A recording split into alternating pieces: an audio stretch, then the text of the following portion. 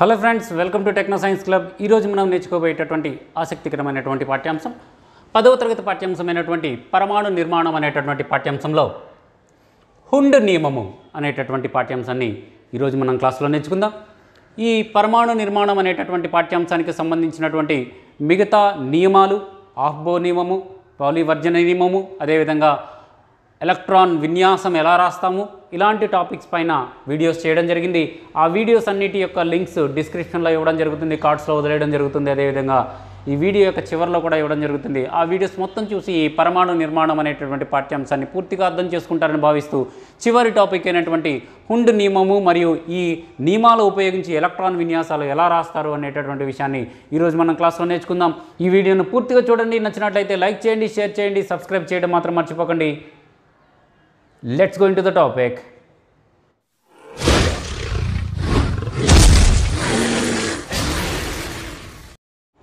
Welcome back friends.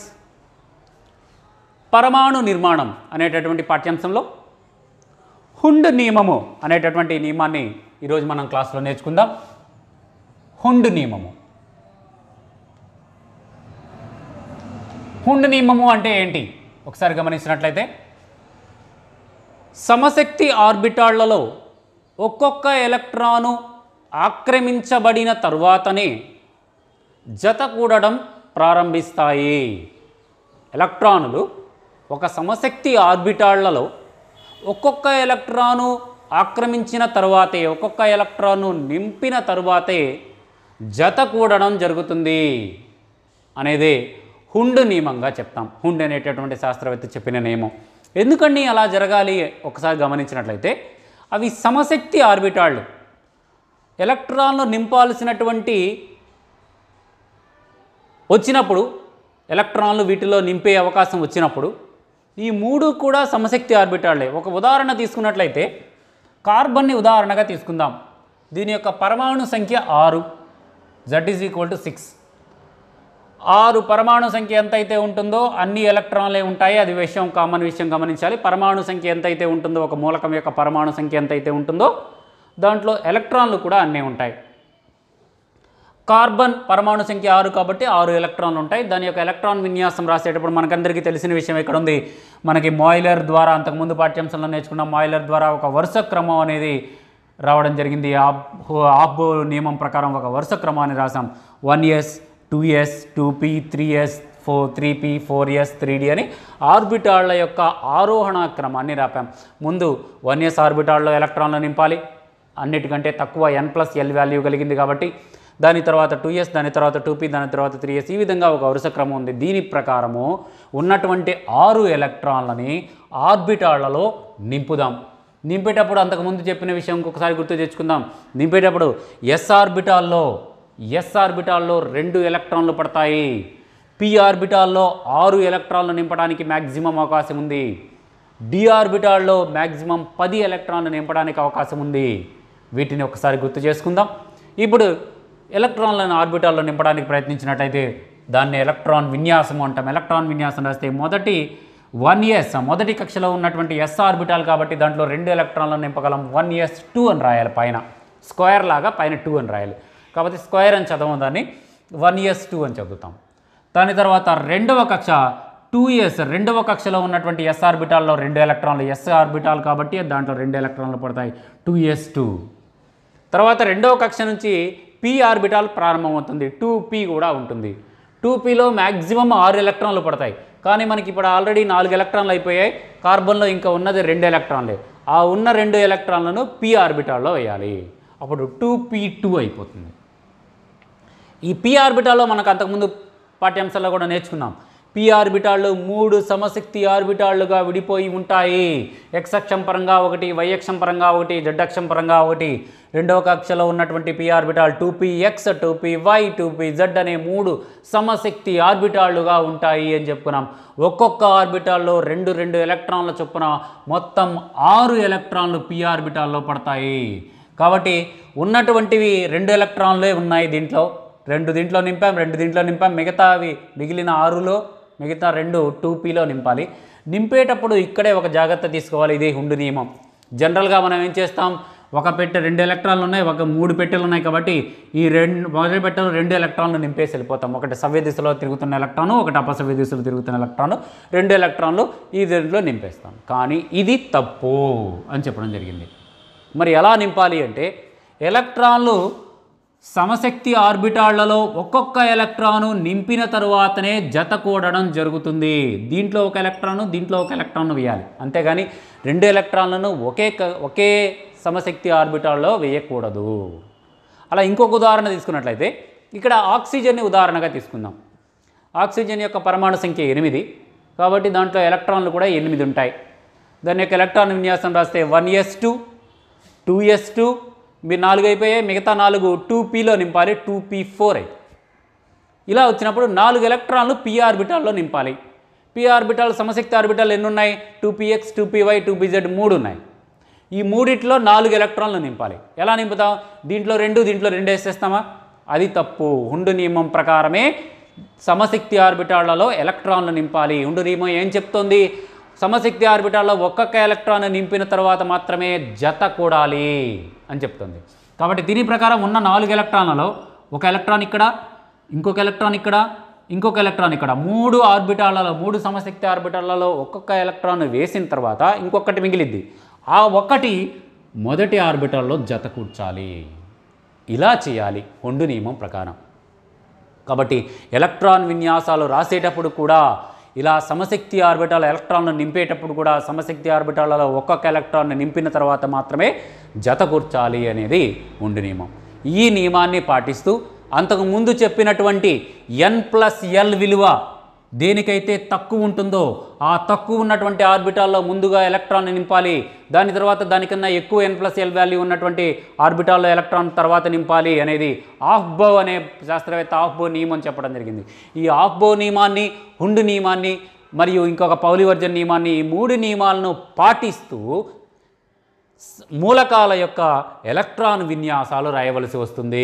Electron విన్యాసాలు రాయడానికి ఆఫ్బో చెప్పినటువంటి ఈ వరుస క్రమం, ఏది ముందు ఏది తర్వాత, ఏ ఆర్బిటాల్లో ముందు నింపాలి, ఏ ఆర్బిటాల్లో తర్వాత నింపాలి అనే వరుస క్రమం మనకు తెలిసి ఉండాలి. అదేవిధంగా దాని యొక్క పరమాణు సంఖ్యలు తెలిసి ఉండాలి. మూలకాల యొక్క పరమాణు సంఖ్యలు కంపల్సరీగా గుర్తుంచుకోవాలి. Hydrogen 1, helium 2, lithium 3, beryllium 4, boron 5, carbon 6, nitrogen 7, oxygen 8, fluorine 9, neon 10, sodium 11, magnesium 12, aluminium 13, silicon 14, phosphorus 15, sulphur 16, chlorine 17, organ 18, potassium 19, calcium 20. ఈ విధంగా వాటి యొక్క పరమాణు సంఖ్యలు కంపల్సరీగా మనకి గుర్తుంటే పరమాణు సంఖ్యలు ఎన్నైతే ఉంటాయో అన్ని ఎలక్ట్రాన్లు ఉంటాయి. ఆ ఎలక్ట్రాన్లని ఒక్కొక్కటిగా వీటిలో నింపుకుంటూ వెళ్ళిపోతే సరిపోతుంది. దీంట్లో ఎన్ని పడతాయి అప్పుడు చెప్పాము? ఫస్ట్ దీంట్లో 2 పడతాయి. దీంట్లో 2 ఎస్ ఆర్బిటాల్ కాబట్టి, ఇది పి ఆర్బిటాల్ కాబట్టి దీంట్లో 6, ఇది ఎస్ ఆర్బిటాల్ కాబట్టి దీంట్లో 2, ఇది పి ఆర్బిటాల్ కాబట్టి దీంట్లో 6, ఇది ఎస్ ఆర్బిటాల్ కాబట్టి దీంట్లో 2 ఎలక్ట్రాన్లు, ఇది డి ఆర్బిటాల్ కాబట్టి దీంట్లో 10 ఎలక్ట్రాన్లు గరిష్టంగా పడతాయి. ఈ 2 నిండిన తర్వాత దీనికి వెళ్ళాలి, ఈ 2 నిండిన తర్వాత ఇక్కడికి వెళ్ళాలి, ఇది నిండిన తర్వాత ఇక్కడికి వెళ్ళాలి, ఇలా నింపాలి. ఇప్పుడు మనం ఎలక్ట్రానిక్ కాన్ఫిగరేషన్స్ ఎలా రాస్తాము ఏంటి అనేది కూడా ఇప్పుడు ఒకసారి చూసేద్దాం. హైడ్రోజన్ యొక్క ఎలక్ట్రానిక్ కాన్ఫిగరేషన్, దాని యొక్క పరమాణు సంఖ్య 1, దాని ఎలక్ట్రానిక్ కాన్ఫిగరేషన్ రాస్తే 1s1, దాంట్లో ఒక్క ఎలక్ట్రానే ఉంది కాబట్టి 1sలో వేసేసాం ఫస్ట్ది. తర్వాత హీలియం యొక్క ఎలక్ట్రాన్ విన్యాసం 2, పరమాణు సంఖ్య 2 కాబట్టి దాంట్లో 2 ఎలక్ట్రాన్లు ఉంటాయి. ఉన్న రెండింటిని మొదటి కక్షలో ఉన్న ఎస్ ఆర్బిటాల్లో 2 నింపొచ్చు కాబట్టి మ్యాక్సిమం నింపేసాం. మూడవది లిథియం యొక్క ఎలక్ట్రాన్ పరమాణు సంఖ్య 7, దాంట్లో పరమాణు సంఖ్య 3, దాంట్లో 3 ఎలక్ట్రాన్లు ఉంటాయి. ఉన్నటువంటిది 1s2, తర్వాత 2sలో ఆర్బిటాల్లో నింపాలి. ఆ మిగిలిన ఒకటి 2s1. తర్వాత బెరీలియం పరమాణు సంఖ్య 4 ఎలక్ట్రాన్లు ఉంటాయి కాబట్టి 1s2 2s2s. దాని తర్వాత బోరాన్ 1s2 2s2, ఇంకొకటి ఉంటుంది 2s తర్వాత 2pలోకి ఎంటర్ అవ్వాలి, 2p1. ఇది దీని యొక్క ఎలక్ట్రాన్ విన్యాసం.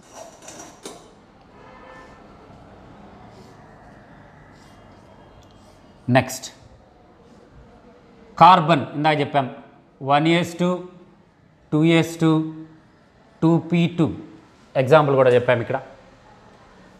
తర్వాత 7వ పరమాణు సంఖ్య కలిగిన నైట్రోజన్లో పరమాణు సంఖ్య 7, 7 ఎలక్ట్రాన్లు ఉంటాయి. ఉన్న 7 ఎలక్ట్రాన్లని మొదటి ఆర్బిటాల్లో 2 1s2, 2sలో 2 2s2, 2pలో ఎంత మిగిలాయి? 2 పోతే ఇక్కడ 7 కదా, 7లో 2 4 పోతే ఇంకా 3 మిగులుతాయి కాబట్టి 2p3 అలా వేస్తాం. వరుసగా నింపుకుంటూ వెళ్ళటం, ఎన్ని మిగిలితే అన్ని తర్వాత దాంట్లో వేయటం. ఆక్సిజన్ గమనించినట్లయితే దీని యొక్క ఎలక్ట్రాన్ విన్యాసం మొదటి కక్షలో 2 ఎలక్ట్రాన్ 1s2, రెండవ ఆర్బిటాల్లో 2s2, మూడో ఆర్బిటాల్లో ఇంకా 2 పోతే ఇంకా 4 ఉంటాయి కాబట్టి 2p4 అని వేస్తాం. ఈ విధంగా వరుసగా వేసుకుంటూ పోవటమే. ఫ్లోరిన్ పరమాణు సంఖ్య 9 ఎలక్ట్రాన్లు ఉంటాయి.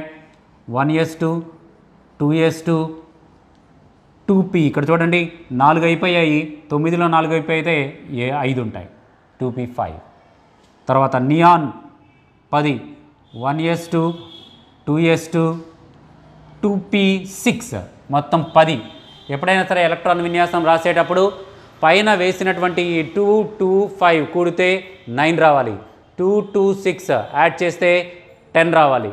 అలా వచ్చినాయా లేదా చూసుకోండి ఒకసారి ఎలక్ట్రాన్ విన్యాసం రాసిన తర్వాత. ఇది మాత్రం గుర్తుంచుకోవాలి.